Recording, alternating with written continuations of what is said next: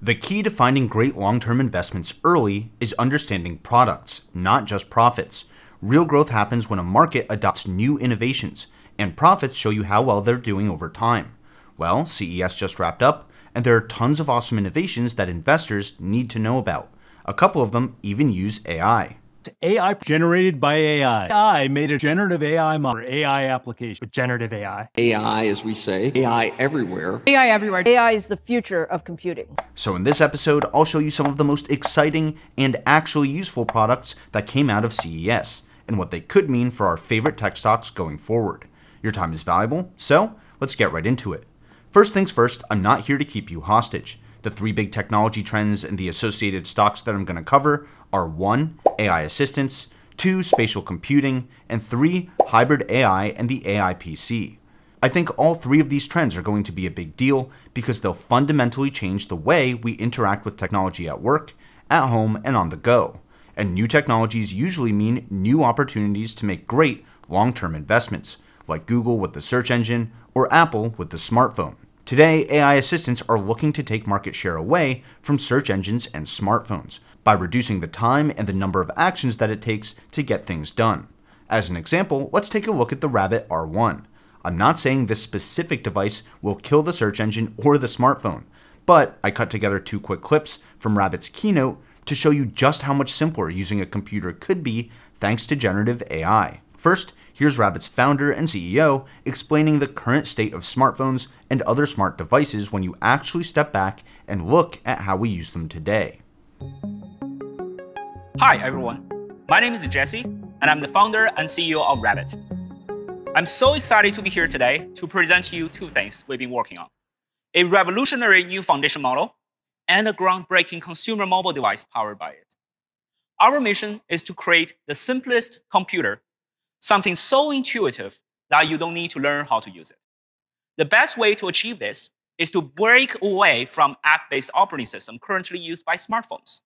Each time you want to do something, you fumble through multiple pages and folders to find the app you want to use, and there are always endless buttons that you need to click. Add to the cart, go to the next page, check the boxes, and jumping back and forth, and so on. The smartphone was supposed to be intuitive, but with hundreds of apps on your phone today that don't work together, it no longer is. If you look at the top ranking apps on app stores today, you'll find that most of them focus on entertainment. Our smartphones has become the best device to kill time instead of saving them. Many people before us have tried to build a simpler and more intuitive computers with AI a decade ago. Companies like Apple, Microsoft, and Amazon made Siri, Cortana, and Alexa with these smart speakers. Often, they either don't know what you're talking about or fail to accomplish the tasks we ask for. Recent achievements in large language models, however, or LLMs, a type of AI technology, have made it much easier for machines to understand you. However, where these assistants struggle is still getting things done. If you go to the ChatGPT and use their Expedia plugin to book a ticket, it can suggest options, but ultimately cannot assist you in completing the booking process from start to finish. Think about the way we use Google. You type in a question, or if you're really savvy, you enter a few keywords that you think will return what you're looking for. But what Google actually gives you is hundreds of search results that you need to either manually sift through or refine your search until one of the top results looks like what you're looking for. And hopefully it isn't out of date. Generative AI agents like ChatGPT and Bard have already made a lot of progress in shortening the digital distance between questions and answers, but finding what you're looking for is just the beginning. After that, you're probably opening different apps or websites and manually entering information to do things like order food or make reservations, book lodging and transportation, make a purchase, or simply share what you found with friends and family across many different messaging apps. You actually can have ChatGPT do some of these things for you today with different versions from OpenAI's new GPT store, which just opened last week. But good luck entering a prompt to book a plane ticket and then trusting it instead of babysitting it every step of the way. I have to admit that I was so impressed with how the Rabbit R1 tries to solve this problem that I pre-ordered one on the spot. Let me show you why. We must go beyond a piece of complex software. We want it to be in the hands of everyone. So, we first set out to fundamentally understand how computer apps are structured and, more importantly, how humans interact with them. These applications share something in common, the interface. They all have a user interface. If we can make an AI trigger actions on any kind of interface, just like a human would, we will solve the problem.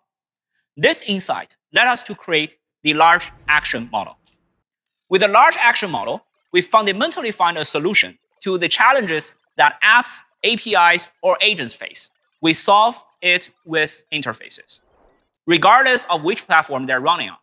In short, the large language model understands what you say, but the large action model gets things done. Finally, we can build a computer that, in addition to understanding what you're trying to say, can actually help you do things on your behalf. This is the Rabbit R1. Designed in collaboration with teenage engineering, the R1 is a fully standalone device, primarily driven by natural language. What's the stock price of Coca-Cola? Searching for the stock price of Coca-Cola. The stock price of Coca-Cola, KO, is $59.76. Let's see how the large action model works. With LAM, Rabbit R1 can interact with all kinds of applications. Get me a ride from my office to home now. Of course, I will book an Uber ride for you from your office to your home. Please confirm the ride. I have 6 people with 3 luggages. Find me an Uber that can fit all of us. For 6 people and 3 pieces of luggage, I recommend booking an Uber XL, as it provides ample space for all passengers and luggage. Please confirm the ride. The ride shows up, I just hit confirm. The Uber's on my way. I recently made a video about my top 10 stocks for 2024, and the last company on the list was UiPath. UiPath uses different kinds of AI, like computer vision and natural language processing, to help people create automations for work, like finding and pushing buttons on a web page even if that web page's layout changed over time, or crawling through emails in different formats, recognizing certain pieces of data, and entering that data into other applications. At a high level, Rabbit built a device and an operating system that uses generative AI to do these same things. The global generative AI market is expected to more than 8x in size over the next 8 years, which is a compound annual growth rate of over 31% through 2032. And a good chunk of that growth is going to come from software and services that try to streamline the way we use computers to search for information and to act on it. The question isn't if these changes will happen. The only question is which companies are going to make these changes. Will Google and Apple streamline their own user experiences, or will companies like UiPath and Rabbit end up disrupting them? Either way, what I'm looking for as an investor is which companies are leveraging AI to minimize the number of steps that it takes to do the fundamental tasks we all do already, like searching and shopping. The bigger the change, the bigger the opportunity. Right now, one obvious stock is Microsoft, because they're adding GPT-based copilots to Windows and every Office application, which will reduce the need for users to leave the app in search of answers. Another solid play on this trend is Google. Despite their blunders during recent demos, Google has kept up with OpenAI.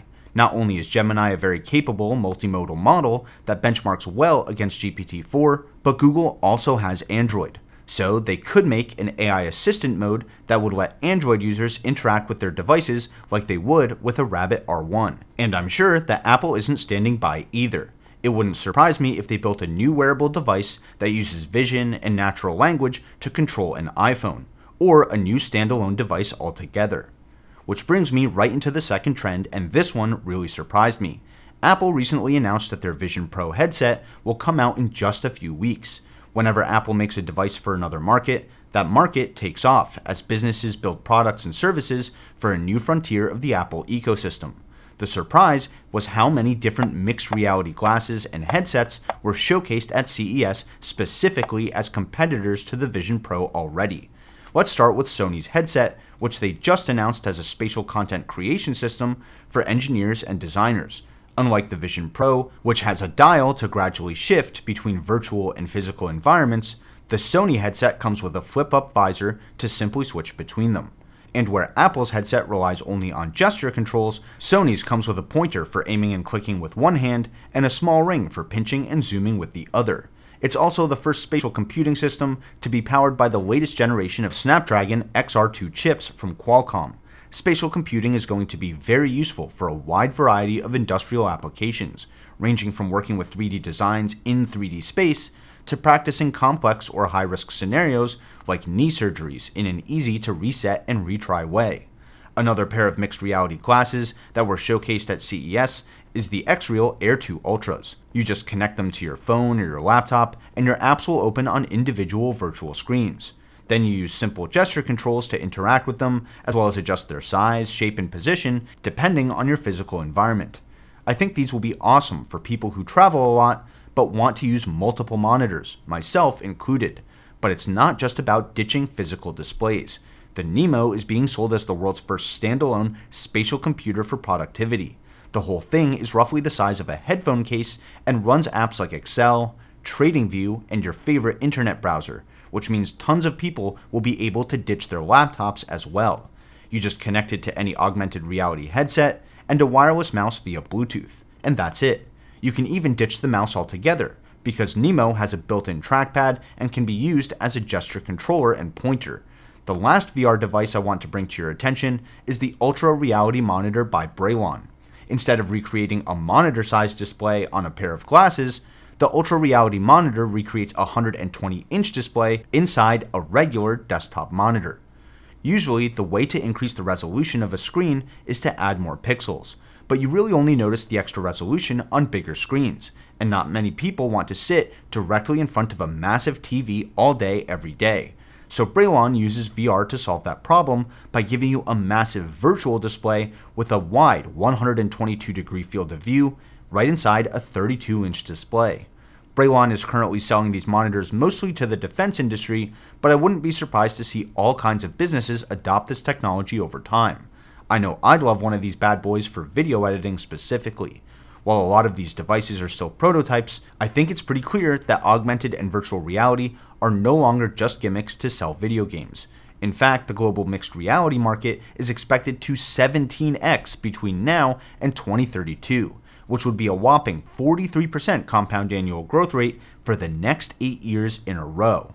Obviously, the stocks to watch in this area right now are Meta Platforms and Apple, which already have giant software ecosystems for spatial computing. Another interesting investment in this area would be METV, the Roundhill Ball Metaverse and Spatial Computing ETF. Apple and Meta Platforms sit near the top of this fund, as well as companies like Roblox, Microsoft, Sony, and Autodesk, all of which have services, software, or hardware products that benefit from the adoption of spatial computing. I often search through thematic funds like this to find new and innovative companies that I want to research early. This fund also includes companies that make the chips for spatial computing, like nvidia and Qualcomm, which brings me right into the third technology trend I want to cover from CES, and that's the AI PC, where generative AI assistants shrink the number of steps involved in computing, and mixed reality shrinks the physical space that computers take up in the first place. The AI PC is about getting more out of the same devices and form factors that we already use today. I talk about AI PCs a lot, and AI chips are a big theme in my investments, but let me quickly highlight some of the trends that I saw from nvidia, AMD, and Qualcomm at CES. First, the next generation of processors will come with dedicated cores for AI processing. For example, AMD's Ryzen 8000 G series will have built-in NPUs, or neural processing units. Our computers already do a lot of AI processing today, like ray tracing and DLSS for video games, adaptive noise suppression in microphones, and blurring backgrounds during video calls. If you add in AI copilots from Microsoft, GPTs from OpenAI, and generative tools for creators like Adobe Firefly or Wonder Studio, you can see the clear need for PC processors that are dedicated to AI workloads. Second, more and more software will use generative AI, even if only in the background. NVIDIA showed an updated demo of ACE, their avatar cloud engine that can generate actions and dialogue for different characters. Let's listen in as these two AI game characters have a generated conversation. Nova, you ever get that uncanny feeling we're like those AI constructs from the old sci-fi flicks? But nah, we're too quirky for that. The cool thing is, the conversation's different every time. Quirky is one word for it, Jin. I think we're just too real to be anything but flesh and blood. You're not wrong, Jin. Sometimes I wonder if we're all just part of some elaborate cybernetic dream. If we were AIs, I'd be the one cracking jokes about the singularity over a bowl of ramen. While it's still pretty basic today, there's no question that we will be watching movies and shows, listening to music, and playing video games where different pieces were generated by AI. And by the end of the decade, we probably won't be able to tell them apart from their human-crafted counterparts. And third, the world is shifting towards hybrid computing. As chips and edge devices get better and better at inference, they'll push fewer workloads to the cloud. And when the workload does get too big for your laptop, your smartphone, or your self-driving car to process in a reasonable time frame, only the chunks that need the extra resources will get sent over to the cloud for processing. As the line between the cloud and the edge continues to blur, it's going to be more important for investors to track hardware, software, and services for data centers as well as end consumers. Don't worry, I'll be here to break down the relevant consumer products as well, like NVIDIA's new GeForce RTX 40 Super Series GPUs, AMD's competing Radeon GPUs, and the accelerators that they're integrating into their Ryzen processors, Intel's upcoming Arrow Lake CPUs for AI desktops, and Lunar Lake CPUs for AI laptops, and Qualcomm's huge line of chips that power everything from Samsung's flagship phones and Microsoft Surface Pro laptops to some of the new AI and mixed reality devices that I highlighted in this video. AI is changing technology faster and faster, and with those changes come new and exciting investing opportunities. That's why it's so important to understand the science behind the stocks. So if you feel I've earned it, consider hitting the like button and subscribing to the channel. That really helps me out, and it lets me know to put out more content like this. This video is a great one to watch next, and you can sign up to get my AI research and my stock picks before I turn them into videos right here.